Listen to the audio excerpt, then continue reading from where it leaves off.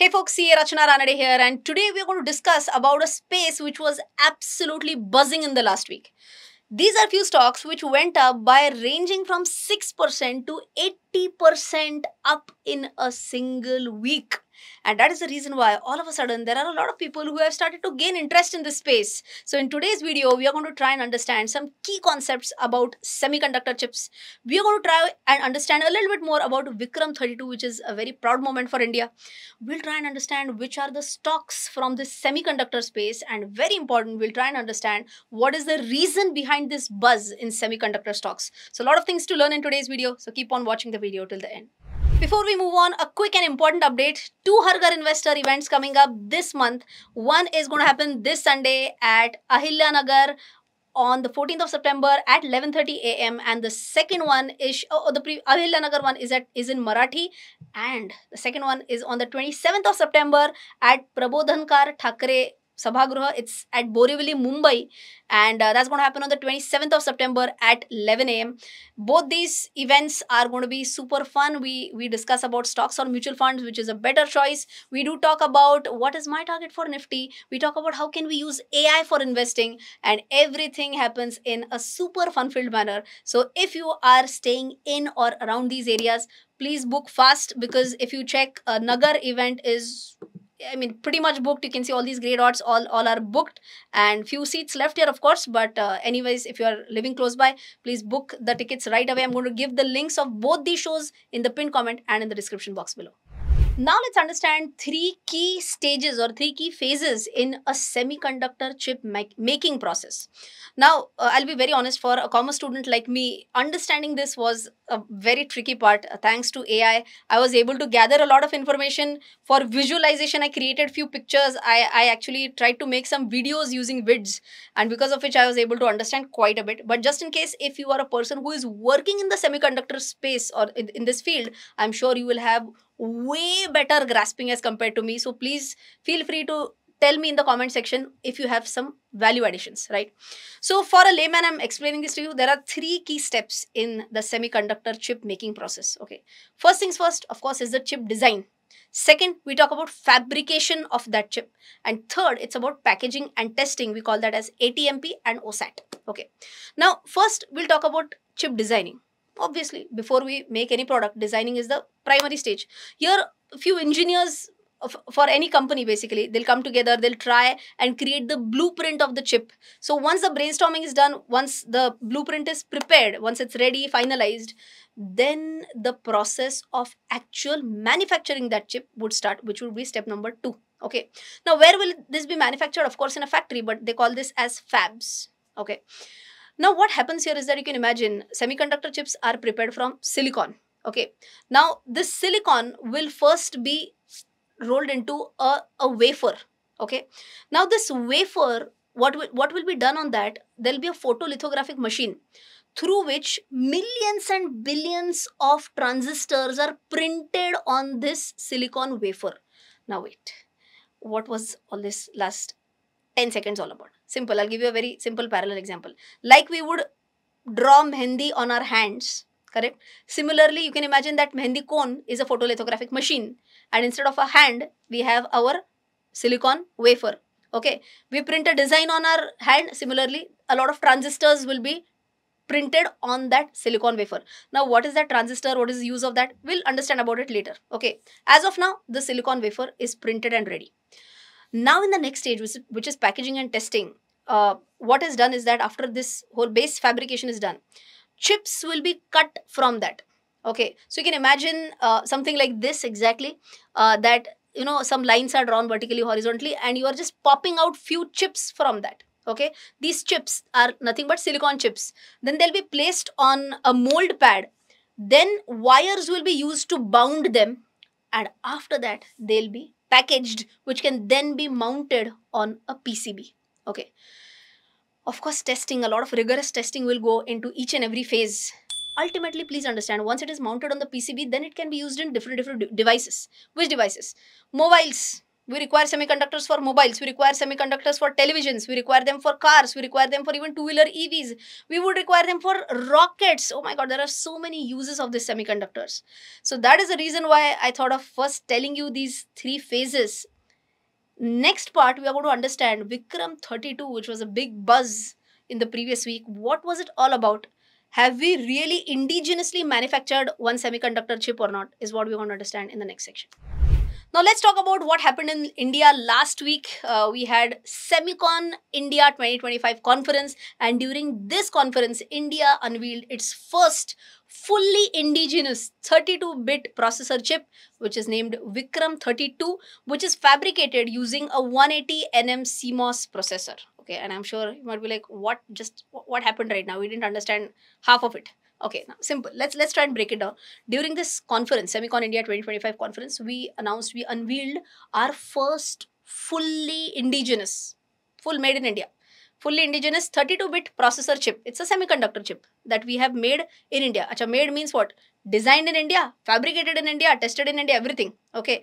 For example, it was designed at Vikram Sarabhai Space Center. Example names, actually the truth. It was designed at Vikram Sarabhai Space Center.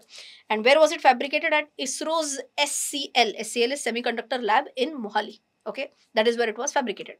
Now, this Vikram 32 chip, this was fabricated using a 180 nm CMOS processor. So basically, please try to understand that these semiconductor chips would come with different sizes. It is said that maybe it's a 2 nm chip, it's a 3 nm chip, it's a whatever nm chip, it's a 180 nm chip. Okay. Now, many times people don't understand what is this exactly 2 nm chip all about. Basically, for us, a layman, this may not be technically 100% correct, but what I understood this from ChatGPT and from Gemini and from other AI tools, be it Claude or Perplexity, whatever, I understood this. It's something close to the transistor size. But what was a parallel analogy given for this, I'll tell you as a simple example. Assume that on this hand, let us say, fewer transistors are placed. The distance between the two transistors is large. So fewer transistors can be placed. In that case, it will be a higher NM chip. Okay. Less number of transistors packed on a chip will be something like 180 nm chip. But if the transistors are tightly packed, millions and billions of transistors, I read it, on one nail, millions and billions of transistors can be placed. If that be so extreme, no space between these two transistors, that will be like a 2 nm chip. So in short, again, I'm repeating this may not be 100% technically correct. For a layman, that's how ChatGPT explained this to me. The distance between the two transistors, when it is extremely less, lesser is the chip size. 2 nm, where distance will be very less, higher the distance, chip size will increase, and it will be like 180 nm chip or whatever. Okay. Now these 2 nm chips, typically they're very fast. They use very less power. They're extremely expensive, very efficient. But then you'll be like, India must not have manufactured this 2 nm chip. In Vikram, we have used 180 nm chip. Now 180 nm, it's much slower, it's less efficient, it is comparatively cheap, and that is why we manufactured it. No, not at all. The use case of 180 nm chip is totally different. It is used in environments where it has to face harsh temperatures, rugged atmosphere. And that is the reason why whenever we are talking about using semiconductor chips in space, 180 nm chips could be a smarter choice as compared to a 2 nm chip. Okay. And that is the reason why we have gone ahead with the 180 nm chip. So good one for India. Okay. So going back with this 180 nm Vikram 32 chip, it was successfully validated in space abroad at the PSLV C60. All in all, I can say that this is definitely a very good milestone in India's semiconductor mission. This was in fact presented formally to our Prime Minister Narendra Modi ji. And if someone were to say that we have become Atmanirbhar in semiconductor space right now, it's too much, please. Nowhere we are even close to being Atmanirbhar in semiconductor space. But can I say it's a good beginning in this space? Yes. Can I say it's a very proud moment for us, our first step in this space? 100% yes. Okay. We will have to ensure that this space keeps on growing at a faster pace. But then we immediately try and think that, is government taking any specific efforts for that or not? So I'll just show you this paper which was posted on 6th of April 22, a little bit old, but by Ministry of Electronics and IT. Here they have mentioned that government has come up with 4 schemes so that semiconductor fabs in India are given a boost. So they say whatever is the capital expenditure, whatever is the project cost for 28 nm, now you know 28 nm, the semiconductor का जो transistor है, the transistor space is what we are talking about, distance between two transistors, 28 nm or lower, then 50% of the project cost will be funded by the government. 28 nm to 45 nm up to 40% of the project cost, whatever.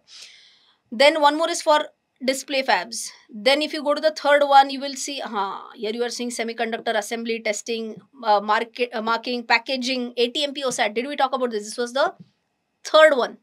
Step 1 was designing. Have they even given? Yes, design linked incentive scheme. We have incentive schemes for design. We have incentive scheme for fabs, and we have incentive schemes for ATMP, OSAT also. So good, government is taking quite a bit of efforts even for ensuring that this semiconductor space increases in India. Look, I have one question. You have a question? I'm explaining something and she has a question. Okay, no problem. Tell me. Are there any different types of chips? Are there any different types of chips?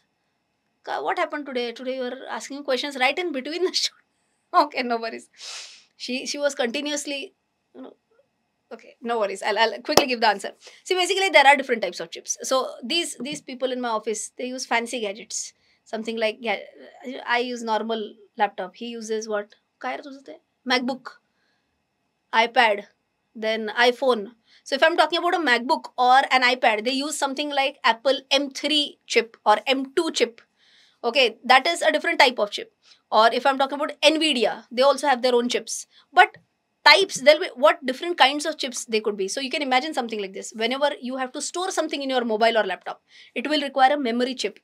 Your iPhone battery, whatever, it requires, it requires a lot of power. But that will be a separate power chip is what I can say. Okay.